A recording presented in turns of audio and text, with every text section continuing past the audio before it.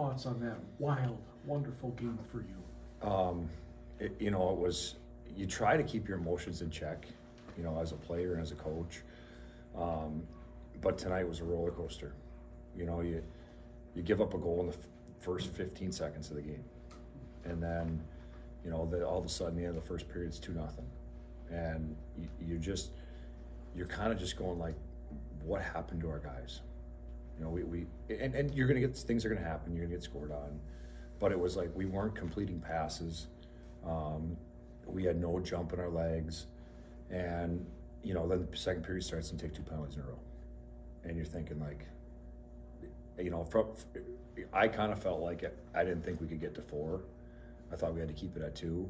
And I'm thinking, okay, if they score on this power play now, it's 3-0. It's going to be hard. And, then you get it back and you get it tied. And, after the period, I just say, hey, like, that's great, but we haven't done anything yet. All you did is tie the game. And, a guy, Potulny, who's been, a huge factor in this rivalry his whole 4 years, scores what looks like the game-winning goal. And then obviously the end was the end with the, 6-on-5 and the goal, the shorthanded. That's 2 overtimes in a row that we've been whistled for penalties. So it almost had to be like this to get it going our way again. Now it has nothing to do with tomorrow, but it wasn't going to be easy. You had to earn it, and tonight those guys earned it. Was there a certain spark in the third period that said, hey, we might have a chance here?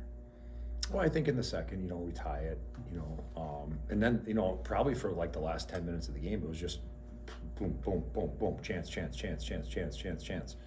So you're thinking like you got a chance to score here, but you're also thinking they got a chance to score too. And then going into the 6-on-5, we had kind of gone power play +1, just because they had some continuity to it. But today before the game, I thought I'm just going to put my best 6 players out there if we need that, best offensive players, and then we'll have our next 6 best offensive players. And those guys obviously, scored a huge goal. 2 freshmen kind of counting for that, and then the block by Andre and Alex Fry, who's been snake bit this year, scores a shorthanded overtime goal. Obviously, you didn't have the angle that Alex had on the game winner, but could you see that he certainly had a golden opportunity? I thought maybe Potulny was going to come play it, because it was kind of a 50-50, and he probably thought about it too, like, can I beat him to it? And I thought it was a very good move, and he had to get it up, and he did. The penalty kill when it was 2-0, you just mentioned that. Was that at the point of the game where you're like, oh no, if it gets to 3-0, like how big was that kill? That was huge. If that game goes to 3-0, it's probably a mountain you can't climb back from. We'd already given up a penalty kill goal in the game, so.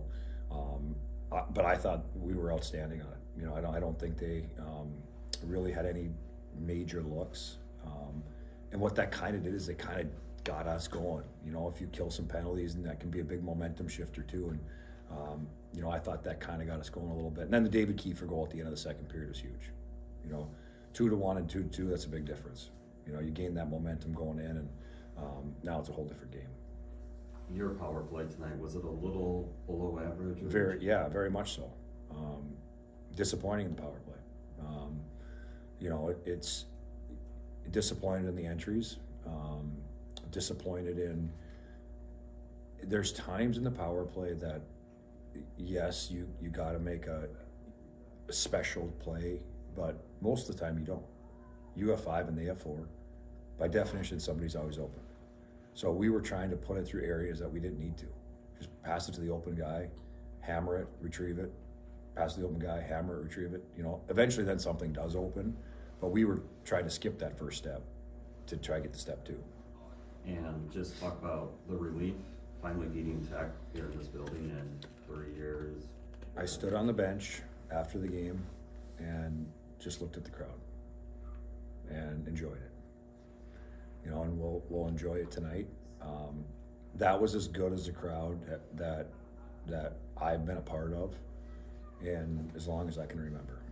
You know, it was the whole game. There was energy. Down 2-0, there's still energy. Down 3-2, there's still energy. You know, and to watch them celebrate with the players after the game was fun for me. Thank you for your time, Coach.